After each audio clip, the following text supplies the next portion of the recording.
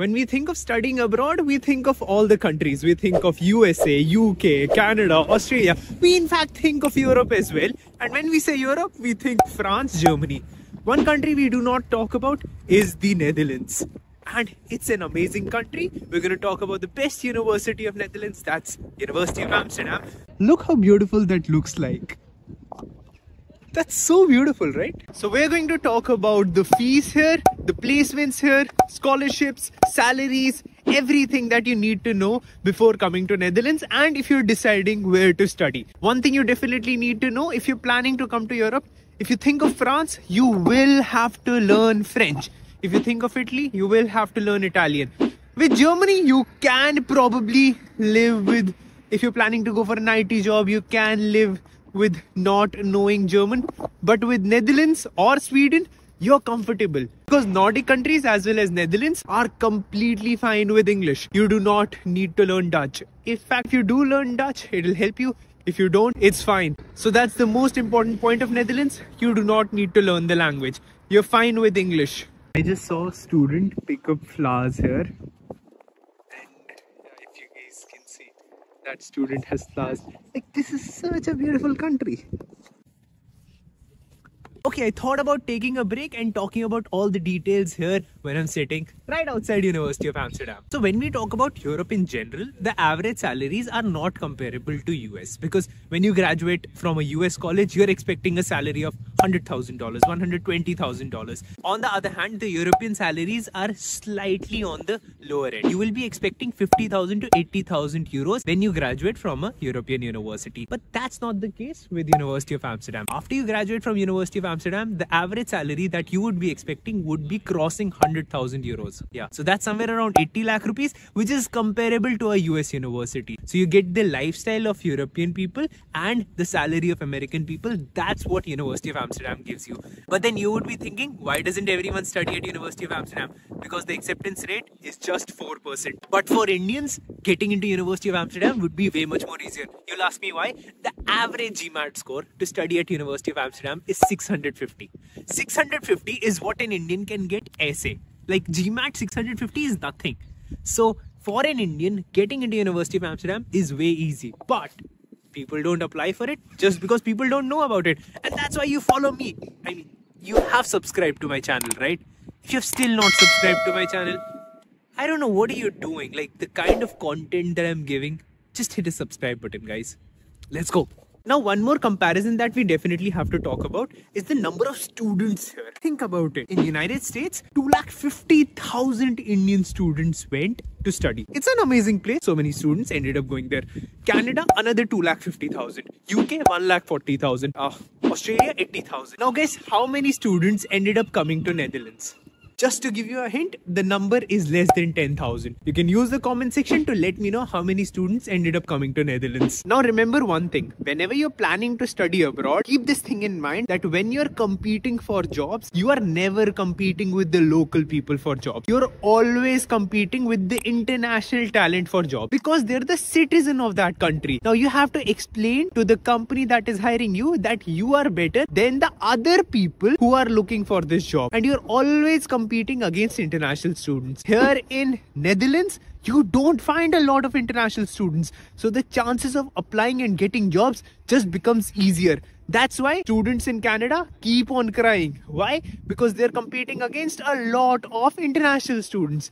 If they had citizenship, they would have not been crying. That's how it helps. You do not face a lot of competition when you're applying for jobs here in Netherlands. So if you're coming for a STEM related field, I don't think you will find a difficulty in finding jobs. Okay, talking about average salaries, a master's would lead you to a salary of 101,000 euros, which we talked about. After LLM, it would be $84,000. Executive MBA, $79,000, doctorate, $77,000, and a Masters of Finance, $75,000. There are some masters that are usually considered to be a good idea in Netherlands. I will be leaving a list of those in the description, and I feel like this is not a beautiful place to sit. Let's sit somewhere else. Now you might say, Murad, the average salaries of other courses are not exciting me that much. You're correct to a certain extent. You also need to know that this fees of studying at University of Amsterdam is basically 1/3 of what you would be spending in an average college in USA. In an average college in USA, you would be spending somewhere around 30-40 lakh rupees. In University of Amsterdam, you'll be spending somewhere around 12 to 16 lakh rupees for your masters. That's why it might just be a smart idea. And we will also be talking about the scholarship. Now, if you're planning to come here, there are 3 scholarships that you have to definitely apply for. First one is the Orange Tulip Scholarship. It covers 25% to 100% of your tuition fees. Now, this is for entire Netherlands. You can apply to any university in Netherlands with this scholarship. But if you're planning to come to Netherlands, either come to University of Amsterdam, Rotterdam, or Erasmus University or Delft, but only come to these good universities. I see some students go to below average universities here. Guys, that just doesn't make sense. Why? If you have the chance to study here. Okay, continuing with the scholarships. The other 2 scholarships that you have to apply for. The second one is the Amsterdam Science Talent Scholarship, where you get 15,000 euros for an MSc application. And the third one is the Julia Herite Jarasmus Adolfs Fund. Okay, sorry, I know I just messed the name, but this is the scholarship that you have to apply for. And this scholarship also covers 15,000 euros towards your tuition fees and another 10,000 euros, around 10 lakh rupees towards your living expenses. Talking about living expense, how much are the living expenses in Netherlands? So if you're planning to rent a place towards the university area, which is like very centrally located, you would be paying somewhere around 700 euros for an apartment. Yes, it's really expensive, guys. I know. Oh, I forgot my bag. Let's take my bag.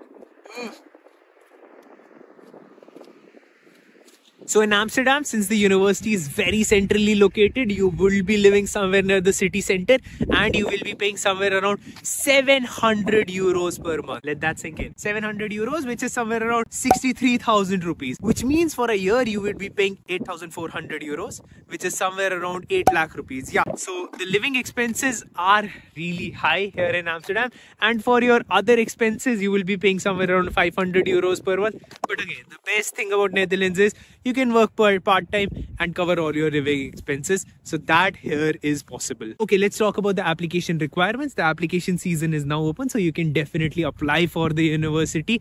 And yeah, if you're watching this video later, I mean, that means you did not subscribe to my channel. You don't deserve. I mean, you do deserve, because now you've stumbled upon to this channel. Talking about the application requirements, you need to have an undergraduate degree for a master's degree. Your GPA should be 7. GMAT minimum score is 560. GRE is 152. You need a letter of reference. You need statement of purpose, personal statement, resume or CV. For IELTS, you can have a 6.5 but no band less than 6. For TOEFL, you need to have a 92 score, nothing below 22. And the fees ranges from 8.7 lakh to 9.9 lakh for a UG course. But some of the PG courses can be expensive. The PG course can go up to 40 lakh rupees. Usually, a master's course here is for 20 lakh rupees. But some of them can go really high. But think about it. In USA, you will be spending twice the money. Now, talking about the pros of coming to Netherlands, first thing is come for a research-oriented course. I know many of my friends would want to come for a management course here. I honestly am not a big fan of coming to Netherlands for a management-oriented course. Unless you plan to become an entrepreneur, because the salaries are not as great. I do understand the point of not having a lot of competition, but then it's definitely not the best place to come. If you're thinking of management, Germany is definitely a country that you should be considering. Even though I just said that you need to learn German in Germany, it still is better because of the salaries and the kind of jobs that you get. Second pro of coming to University of Amsterdam would be definitely its QS ranking and the alumni network. Everyone that you talk to knows about University of Amsterdam.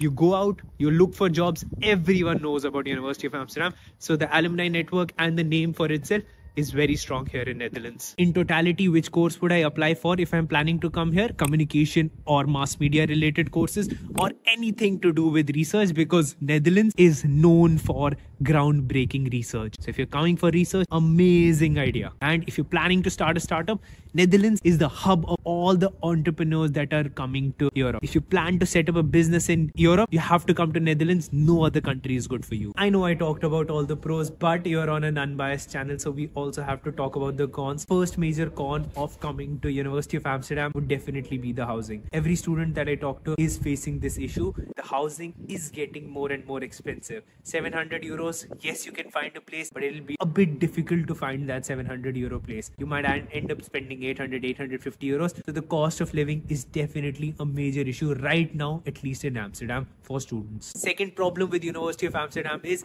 it's expensive, more expensive than any other University of Amsterdam. You're planning to come to Delft, you're planning to come to Rotterdam, you plan to come to Erasmus, all the other universities which are very good are very cheap. When I say very cheap, very inexpensive. I don't know why people don't like the word cheap. It's cheaper, right? But yeah, bringing the mic closer to me, yes, it's more expensive than any other university, at least twice as more expensive than any other university here in Netherlands. Con of studying in Netherlands that we did not talk about was the post-study work visa. You only get a 1-year post-study work visa if you plan to come to Netherlands. Now I know you'll be thinking, oh, 1 year is bad, but then universities, after completing your degree, you can come for another degree, which I don't think is a smart idea. Look, research part is very good, so if you're planning to come for research, that's a good idea, but companies also do sponsor you for a job, and as soon as you get a blue card, EU blue card, you're fine living in Europe. One good thing about Europe, which we did not talk about in comparison to US, is the long-term settlement prospect.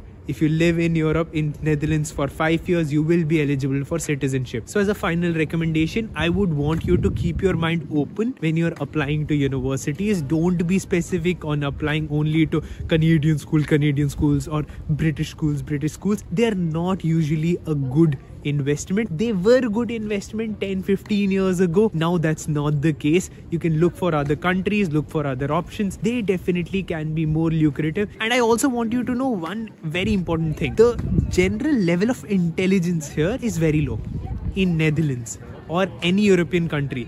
बोलते हैं ना, जो अकल है बहुत कम है.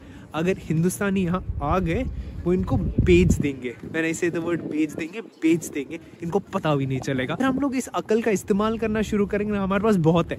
अगर हम यहाँ पे इस्तेमाल करना शुरू करेंगे ना, we'll be so good. We'll have such a great life here.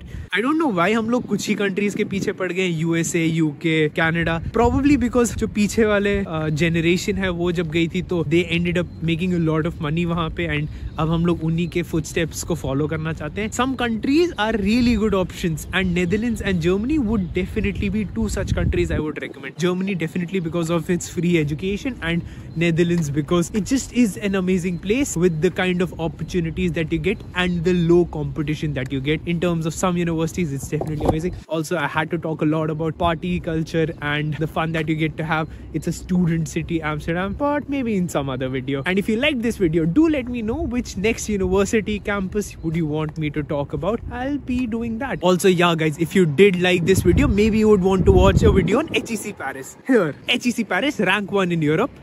And yeah, please hit the subscribe button if you like the content.